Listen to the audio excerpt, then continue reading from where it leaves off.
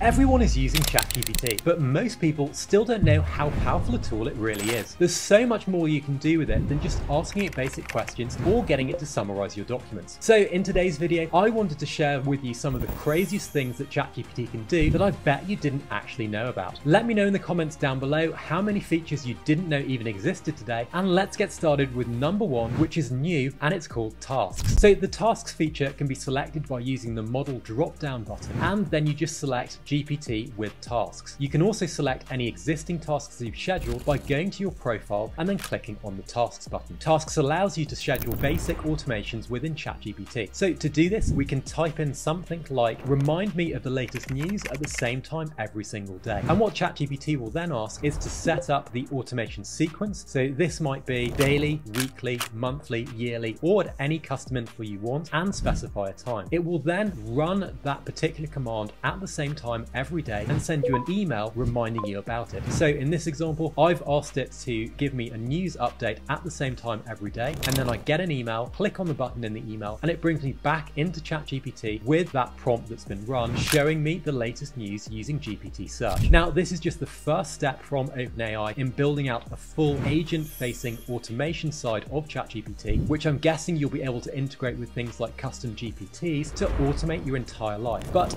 at the moment, you can do quite a lot of practical things like reminding you about a learning session at the same time every week, or reminding you to do your shopping again at the same time every week or every day. It's a small step, but it's going to be really interesting to see how this progresses over time. Next up, we've got projects, and this is one of the most in-demand features for ChatGPT. It might sound quite simple first, but it's actually hugely powerful. To use projects, you just go over to the history bar on the left-hand side, and then you click on the little plus button to start a new project. Immediately, a modal window will pop up asking you to enter a name for your project, and then allowing you to enter any custom knowledge training data into that particular project. So for example, if I was writing my YouTube scripts in ChatGPT, I could train it on my voice and explain that it's an expert in writing YouTube scripts. It then means that every time I start a new chat within this project, it's going to use that training data and that prompt command. Now, this does a couple of things. Firstly, it allows us just to organize our chat history a little bit better. Previously, you might have to search through loads and loads of chats to find the previous prompt that you used in order to then reuse it or copy information from it or share it with someone else. With projects and this folder structure, you've now got all of your chats that are similar in a single folder, making finding that chat so much easier. It also means that if you've got quite distinct projects that you're working on, so for example, one might be around social media and creating blogs and doing things online, and the other might be for a formal work project, you can have those completely separate and trained on different data and customized to sound in the conversation very differently. This is really helpful if you want to quickly jump into a chat and not have to train a custom GPT for every new project, and it's also a great way to organize your thoughts and collect them all together. Next on the list, we've got Search GPT. Now, this was integrated a little while ago, but it allows OpenAI's ChatGPT to connect up to real-time data